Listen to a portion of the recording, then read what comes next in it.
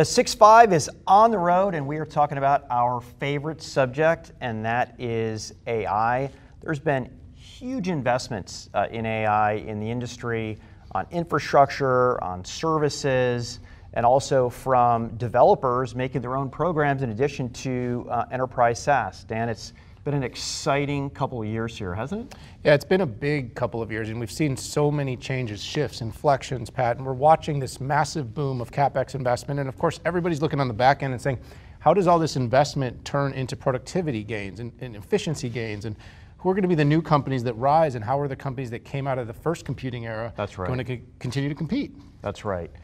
The inventor of cloud computing, Amazon Web Services, has made huge investments in all parts of that chain to deliver it to their customers. And I can't think of a better person to have this conversation with to check in than newly appointed AWS CEO Matt Garman. Matt, welcome to the 6.5. Thank you for having me. Nice to see you guys. Yeah, Matt, it's great to have you on. As Patrick said, AWS really was at the forefront of this entire movement, and now we're entering, kind of a new era. You kind of heard me say that, I call it the great reset of compute. As what's been built hasn't completely changed or gone away, but we've seen really significant fundamental changes in this kind of GPU and computing era. I'm curious from your take. There's the traditional competitive set, and you, of course, being the leader in the market. There's all these new entrants coming into this space. How do you view this market shift and AWS's role and its continued market position? Yeah, I think it's interesting. Look, it's a fascinating and super exciting time to be in this space and in the technology world generally. And I agree with you. I think when we look at the impact that AI has on all of our customers, on all the industries that we work in, I fundamentally believe, and we at AWS fundamentally believe, that AI is going to change every single workload, every single industry, every single company, and people are going to do things differently, and has a massive potential for really improving the effectiveness and the efficiency and the customer experience across every aspect of what almost every industry does, from healthcare to financial services to consumer electronics to like the gamut of industries. And so we're incredibly excited about that. I think the couple things that we see though is that it's not as you mentioned, it's not replacing the old way of computing. It's very complementary to that world, because it turns out that when you go do AI, you also need a lot of data to feed those AI models. You need a lot of traditional compute infrastructure. You need a lot of analytics tools. You need a lot of databases, et cetera. And so it's very complementary to the business that we've built. And so you're right, we're at AWS making a huge investment in AI, but as a complement to the bunch of the capabilities that we already have in the cloud. Because I think when you talk to companies out there and they say, how am I going to get real value out of AI? And that's what a lot of companies are actually thinking about and wrestling with today, is how they get value out of it. They know that their workloads are going to live in the cloud, right? These AI models are all running in the cloud. Your data needs to be in the cloud. And so there is, from our viewpoint, a real positive flywheel there, that if customers and enterprises can get all those workloads moving into the cloud, that's when they can really start to take advantage of AI, and I think over the long term get the most benefit out of it. So Matt, being the inventor of anything is awesome in itself, and turning that into a massively scalable business is as hard or harder, and doing it year in and year out. And you're putting up some just extraordinary revenue numbers out there. I do have to ask, growth has slowed to the 10 to 15%. I remember the days of 50, 60, 70% growth. Can you give us a little input, little feedback on that? But more importantly, how do you intend to keep driving that growth and staying ahead? Yeah, well, there's a couple things. One is it's actually a little bit more than that. It's actually 17, 18% now, and it's actually been accelerating each of the last 4 or 5 quarters. And I would say that there is, there's a law of large numbers in there too. At a $100 billion business, you're not going to grow 70%. That's just massive growth. And so, in absolute terms, the business is growing actually faster than it ever has, and it's growing in absolute terms faster than any of the competitors as well. So in absolute size, the business is actually growing at a faster rate than anyone else out there, and than it ever has before.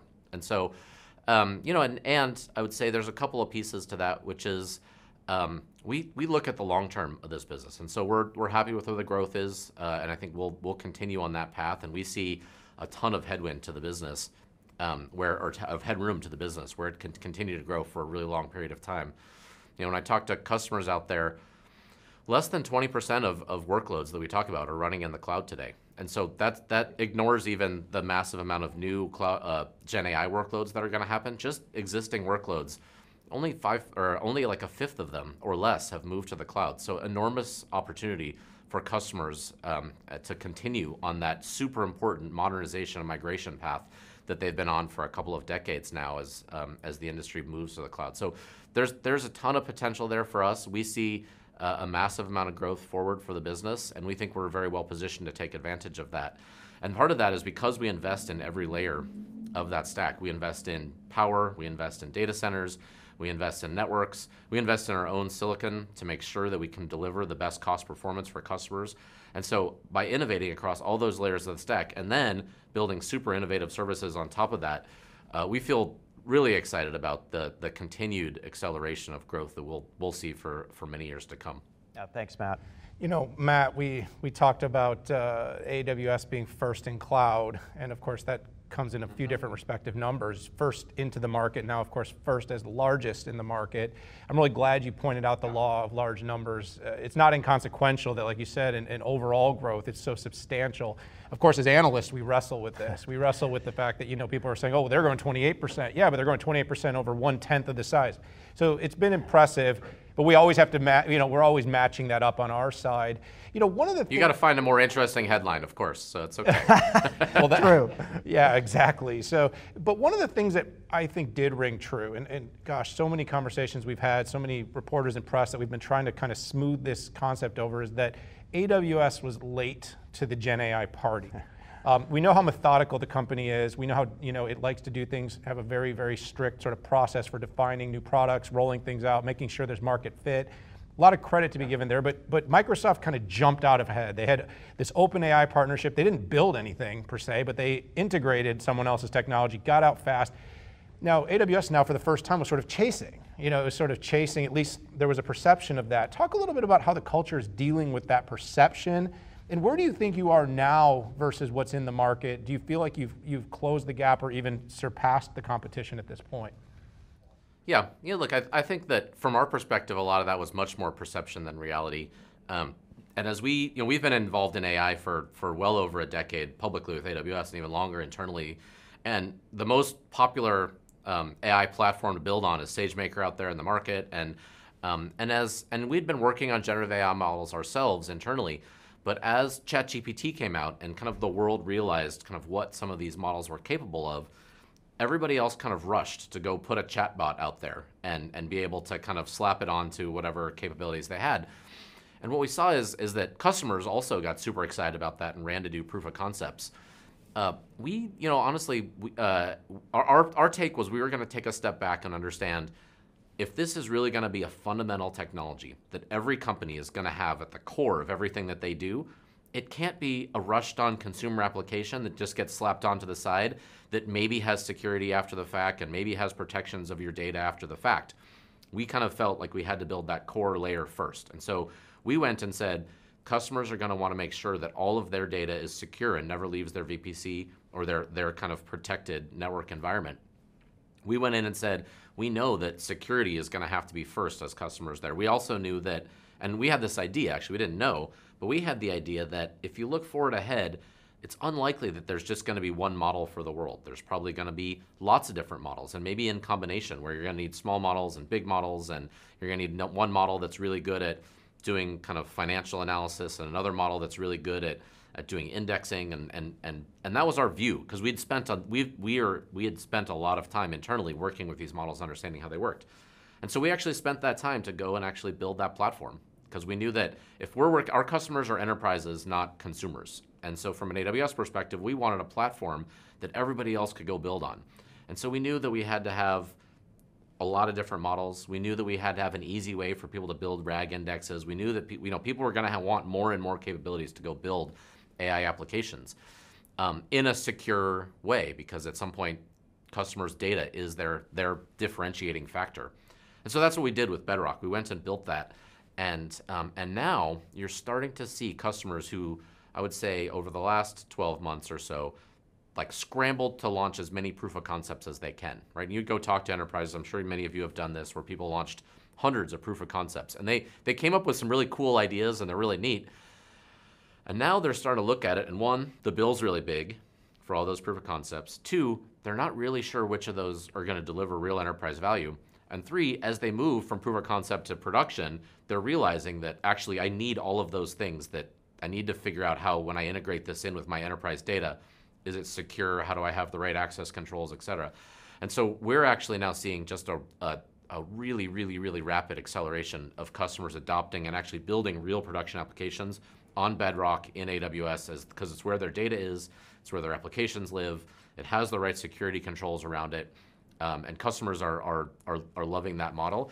And so, I think there was the perception that we didn't get something out there quickly, but it's because we were kind of building that platform for the long term. And now I'm delighted with where we are, and I think our enterprise customers really like where we are too.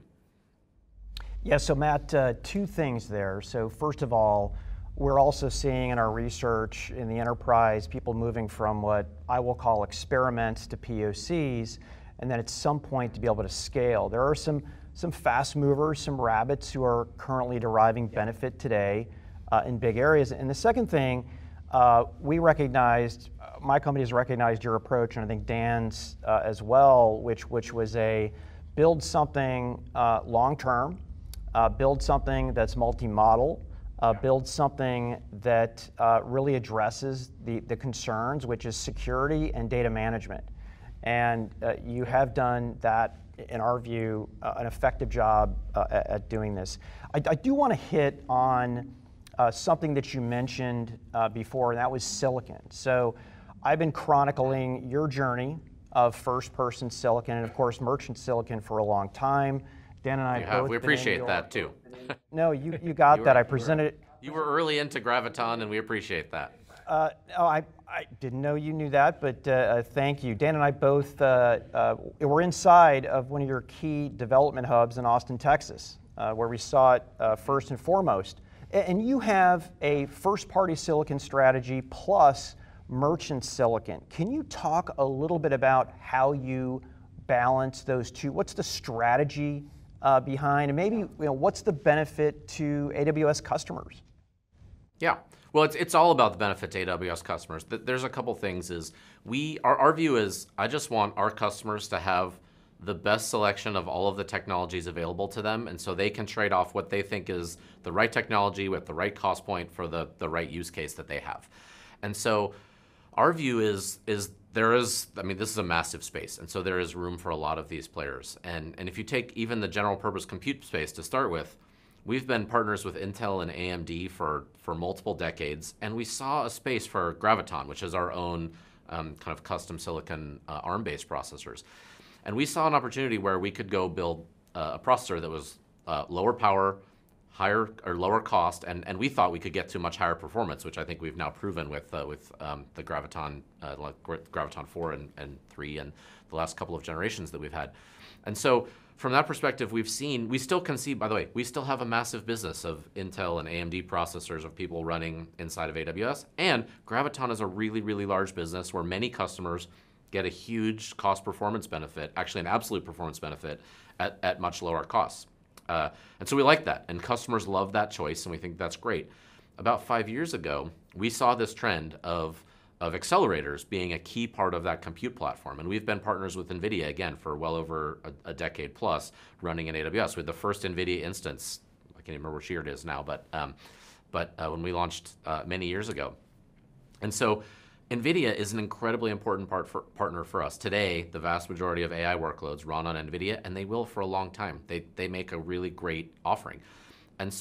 And AWS is the best place to run NVIDIA workloads. That's why NVIDIA chose AWS as the place where they're running all of their research workloads, and we're building a massive Gen AI cluster together for their next generation of NVIDIA products. And so we're super excited about that partnership, and we think that it delivers a lot of value for customers.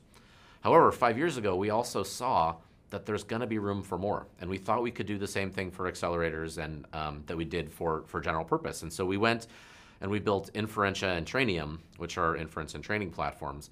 And we're incredibly excited about that. Trainium 2 is going to be coming out at the end of this year.